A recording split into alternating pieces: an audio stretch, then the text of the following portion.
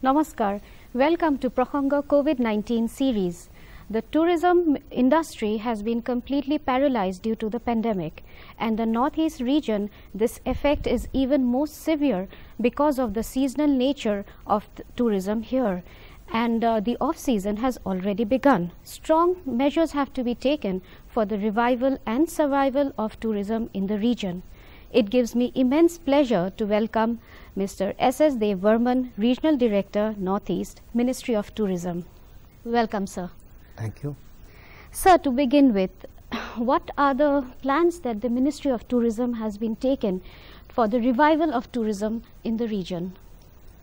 See, a number of discussion are now taking place in the ministry, and through online we have been interacting with the headquarters, all the our big officers are actually also coming out with a lot of plans, programs. A series of discussion is going on actually for revival of the industries. There are actually two type of things. There are things which are routine work. Routine work has not hampered much. Only for 3 months maybe it was stopped, but it's still going on. Routine work is still going on. At the same time, for revival of the industries, a series of meetings are now taking place with all local, state government on regular basis. At the same time, a number of measures are also being taken, which will be effective in future. We trust you must be doing a lot for tourism. Absolutely. And during the lockdown, sir, what were the measures the regional office took here? See, because as you know that MOT has actually devised the entire the country in a 5 zone. So I am in charge of the northeast. Every zone has its own difficulties, has its own problems. Accordingly, one will have to devise the plans, program, etc. Everything. In my zone, I had to do something innovatively, because initially during the time of lockdown there is a lot of confusion, a lot of the problems, and common people suffered a lot. Absolutely. And everything was closed. Really, there was a lot of confusion. Very much, very much. So my main objective was to be with the common people. How to do it then? How to instill the confidence in the mind that incredible India is still beside the common people. Then we had to innovate some plans in accordance with the demand of the situation. We ordered a mask, and the female tailors, we have given the task to female tailors to make the mask. The mask was actually the country gamusa. Yes, that is and so the encouraging. country gamusa is very made of very fine fabric. Yes, yes. So we told them to make the mask with the 2 folds. So it was very fine quality of the mask. And you used the local Assamese fabric here. Local Assamese fabric, and with the Incredible India logo. So through this, we would have been through this. It was feasible to give some scope of income to our Ma Bahen jo logo ko.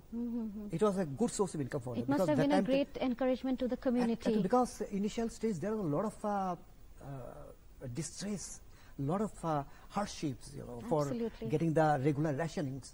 Absolutely. So through this means they could have earned some money. Right. Then afterwards we got umbrella, hand sanitizers, gloves, and masks. Those are all with our Incredible India logo. Okay. Then with this stuff we came down on the road. We distributed those things to Safai Karmi, traffic police, guards, telewala, then rickshaw pullers, then the auto drivers, those who are involved very much in the essential service, plus the journalists. So they are very happy, because initial stage those stuff, especially masks, there is a high demand in Guwahati metro cities. People are actually not able to find, or were not actually able to find finding the mask. Yes, and they were sold at a huge rates also. So that was a kind of a process through which we could have actually felt our presence among the common people, and at the same time we could have promoted the importance of Incredible India. That is incredible indeed, sir. Right, for the revival, we are hoping that Northeast is really going to see a boom very soon. So what are your thoughts on that? I am very, very optimistic, because there is a saying in English that you can make disadvantage to your advantage. Absolutely. Another thing is that, Northeast, I think that post-COVID-19 situations will have a plethora of opportunities. Absolutely. Because those kind of tourism for the next 1 or 2 years maybe not in practice anymore, because due to the pandemic which is being afflicted throughout the world, So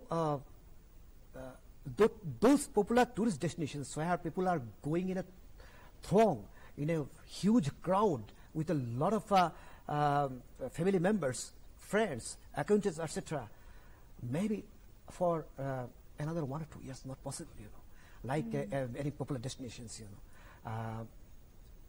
So keeping the proper physical and social distance, those kind of tourism aspects of products will have to be explored, which will actually keep you safe. Tourism and COVID has to walk hand in hand. I want to say that post-COVID-19 scenario will be the better for our promoting tourism in Northeast India, because the products of Northeast India is such which actually which is an ideal for promoting with maintaining proper social distance. Because what we have here, we are having the tea tourism, monsoon tourism, then rural tourism, then wellness tourism, wildlife tourism. All these kind of tourisms are actually ideal tourism for post-COVID-19 situations, right. And trekking. Absolutely. Those tourisms are supposed not to be enjoyed with a lot of horde of people, Right. So you can actually proper social distance maintain, and you can enjoy that like trekking in a wild path, and people also will have a kind of opportunity to distress. People are now these days are tense, and they are mentally and physically exhausted. Absolutely. Due to the continuous lockdown and then due to the fear of the COVID-19. So nature is the great stress buster. Absolutely. Once you go to in the middle of the green, serenity, then you will be losing gradually that kind of distress from your heart. You will be so relaxed, so free. I already have it in my mind now. Northeast is an ideal place for that kind of tourism. Right, sir. So actually COVID-19 has taught us we have to go back to nature. And Northeast India is this, paradise, unexplored paradise, a natural paradise. Can you share some experiences that you have been a part of? See, the things that, our people, I'm talking in terms of original inhabitant of this region, they revere, they regard the nature so much, Yes. You see, when you look at the aspects of our folklore, folk culture, folk song, everything related to nature and forest, Absolutely. So, they know actually how to actually respect the nature. Absolutely. But if you keep on destroying the forest, if you start destroying the balance, it will have a kind of adverse effect. Absolutely. Absolutely. Development is much needed, but not at the cost of the destruction of forest, not at the cost of the destruction of the culture of the local people, you know. Correct. So basically, ecotourism and modernization has to be balanced and walk hand in hand. Absolutely, no other options. You know, COVID-19 has taught these kind of things to us. That's true. That's true. If you randomly killing the wild animals, destroy the forest, disturb the life of the original inhabitants, you know, it will have certainly. I mean, you have to be very, very careful. You know, I mean, still there are so many viruses. Undiscovered viruses are there in the forest among the wildlife. I mean, if you keep on destroying this balance, you know, the day will come, human beings will be completely wiped out from the earth. But why we are not learning the basic aspects of the life from the local people, so-called tribal people. Yes. They are the most benevolent and the wisdom people on the earth.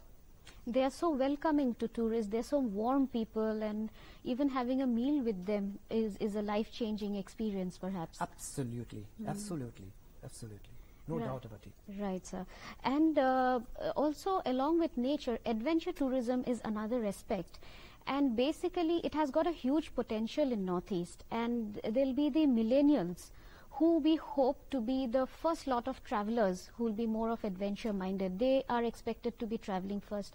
So what is it? What are the activities that we can do to tap this opportunity to attract these millennials to our region? See, as I told you, so we don't have any dart for that kind of things, you know, that kind of products. We have a cat tourism, we have a river rafting tourism, then wildlife tourism, then so many aspects are, you know, are unaccountable. So you have to very innovatively explore the entire things. How the things will be shaping up, it depends actually your innovative ideas and styles. We are here to help all the state governments plus the people who are actually in the field for promoting the tourism. I mean tourism stakeholders. Right. So like wildlife tourism, when we say, Yes. so we've got you know, a huge you know, flora and fauna here, and then the wildlife is so rich, so diverse. And what are the wildlife destinations that you would recommend? Like Kaziranga National Park is famous, but besides that, there are so many different variety of national parks and different national parks which can be attracted. See, once again, I would tell you, no, there is no dearth of flora and fauna, especially wildlife is so diverse and vast in Northeast. You know, we are really, really proud of our resources. We are really proud of our the varieties of wildlife in our regions. You know, other than lion, Yes. we're supposed to have everything in the regions. You know. Yes. And for the last 3 months, I keep on writing on my own about those places which are actually not much publicized. You know, there are some popular destinations in Northeast, but beyond those popular and much publicized destinations, there are certain places which are as good as other publicized places. You know. Absolutely. And the same kind of things, but not much publicized, like Pavitra. Right. I like Pavitra very much. You know. Pavitra didn't get or has not got that kind of popularity like Kaziranga. Right. But a lot of people might not be knowing rhino sighting is almost confirmed in a place like Pavitra. Yes, it's got the highest concentration of rhinos in the world. Absolutely, not only that, and the bird watching sites also very, very attractive over there. Then there are certain kind of unique things in our Northeast also. I believe that nowhere in the globe you will have the bat park. Yes. Now there is a bat park in Tripura, South Tripura. Right. There is a place called Bagma. In that place, Tripura state government along with the tourism department, they made a bat park over there. Interesting. And you know, the bat now becomes a much misunderstood mammals. Yes. Due to the COVID-19, there was an assumption that due to the bat, the coronavirus inherited or people got the transmission from the bat. But of late, this assumption has been also neutralized. You know, I mean, bat is not actually responsible. There are a lot of scientists are now saying. Having said that, what I want to say is that bat is very, very essential for our food chain in the world, you know. Absolutely. Had bat not been there, it would have been difficult for us to actually have the food grain. Absolutely. Because there are 500 trees, very useful trees for human beings, are being pollinated by bat. And there are other things also. Bat is very, very useful for animals which actually work as a pesticide in the paddy field. Absolutely. And bat, one bat can eat up 600 mosquito in 1 hour. Oh. Those kind of things actually people don't know. We don't know. Even I didn't know it. But I believe that so-called, once again I'm telling the tribal people, they know all these things, you know. They are much aware of. They are much more, what I want to say, that nature oriented, and they are much more qualified than us. They are the scientists who do not actually get the Absolutely, degrees. they know everything, you know. They even don't require to watch the that you wristwatch. Without watching the wristwatch, they can say that what is the time now. Yes. So they are so much related and involved with the natures. Absolutely. We should learn from them. Absolutely. So what I want to reiterate over here is that let's respect the nature. Absolutely. Go back to the nature. Be in the lap of the nature. It will be useful, beneficial for us. And Northeast, once again, I want to tell you, is an ideal place for this kind of things. Absolutely. Like even the Loktak Lake of Manipur, such an amazing phenomena. Absolutely. It's the world's only floating national park Floating as well. national park, Yes. So these are areas that can be attracted. You know, these are the Unique, areas. the dancing deer, etc. Yes. Nowhere in the world you will Nowhere see in the this kind of world. things. And then this kind of Dipurbil Devbarman, yes. and Rudra Sagar in Tripura. Absolutely. So we have a lot of resources. These are actually our assets, you know. So we should keep them, we should preserve them.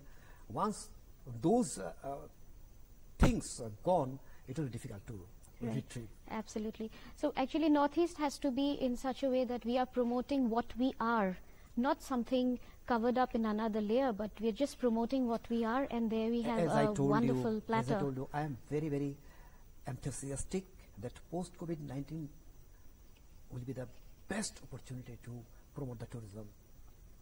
That of is Northeast, really, you know. that is I really think that you encouraging. got my point, what I Yes, am saying. yes, yes. Right. So that would be a really wonderful, you know, to have, you know, people coming into Northeast. So I'm sure Ministry of Tourism will definitely take up some promotional activities as well, aggressive marketing. So already those things are going on through webinar, and as I told you, officially also I have been contributing a lot of articles. I have already written on Povitara. I have written on Moflang Forest, Sacred Forest.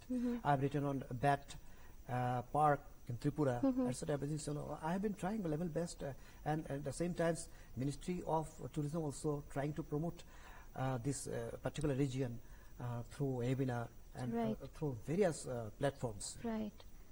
Right, that is encouraging also. Maybe road shows as well. That can be done. Now, though, right now may not be possible. In future, certainly we will be doing it because due to the COVID-19, things are a little bit now different. It could be a digital platform. It has to be used more. The thing is, the interesting thing. today, tomorrow, the digital supposed to be. COVID-19 only just, the situation COVID-19 just it pushed it. It got the momentum only. Right. That's true. I mean, promoting our region, promoting the small areas of these region, which is so rich, is very, very important. Many colleges in Assam also are offering some courses in tourism. But looking at the situation in the last 3-4 months, students are being more apprehensive about their future. So what would you like to tell them? How would you like to encourage them about the future of tourism in Assam? No, I don't deny that right now the situation is really very grim. But we're supposed to be optimistic. So these are only for the time being. I keep on saying once again and again, just this is a temporary phenomena. This phase will be over. Afterwards, once again, it will limping back to the normalcy. Right. And a post-COVID-19 scenario will be the best for Northeast. Then everybody will have to work together in unison. Yes. For promoting the regions. So I want to tell everybody not to be so frustrated, not to be get so much disappointed. Let's hope for the best. Right. And let's work unitedly, innovatively. Right. So the stakeholders also have a role to play here, and the stakeholders would be looking up to the ministry with a lot of hope. See, the government, we are here to only facilitate. Our role is basically facilitator, nothing more than that. It depends on the stakeholder, people who are actually bring it in a higher pedestal. Right. So stakeholders can approach you very freely. I am always free. I mean, they can approach you. Absolutely, I think that with concepts and with promotional ideas. Our duty, responsibility to mix up the people. I mean, to be always with them. So this is the reasons, during the time of the initial stage of lockdowns, and we came down on the street, as I told you. Right. So because at the moment the morale of the stakeholders are really low, because you can understand here our Northeast, the season starts from November, goes on to April, and we've been seeing an off-season, fear of off-season during the season, and when we are looking for tourism to open, off-season is here. So, the stakeholders are really looking at you with a lot of hopes and expectations. See, I think that a lot of work will have to be done, and a lot of initiative will also have to be done. We are very much here. But we need also the strong, as you need the support from us, we also need the support from all of you. Sure enough. Support in terms of not only from the stakeholders who are related to tourism. I believe the tourism actually encompasses everything over here. Absolutely. Media, stakeholders, local administrations. Everybody will need to come together, sir. And I believe that from the stakeholders, a proposal can be sent to the headquarters via this India Tourism Regional Office.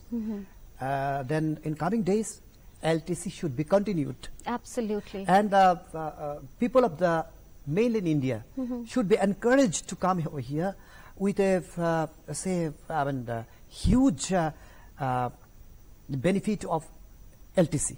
Absolutely. And some kind of modus operandi will have to be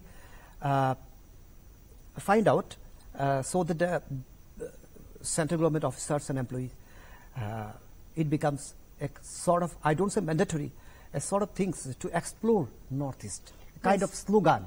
Absolutely. So this kind of proposal may be initiated by local stakeholder tourism people. At the same time, we actually can help to give it a momentum to the headquarters. That's really encouraging from you. We would like to have a lot of questions, but we are running short of time. So hope to see you very soon once again in some of our future series. Thank you so much, sir, for your time. Thank you. Thank you so much. Thank you so much. Thank you, viewers, for being with us today. I hope this episode has been an eye-opener as well. And see you soon in our next episode of Prasanga COVID-19. Namaskar.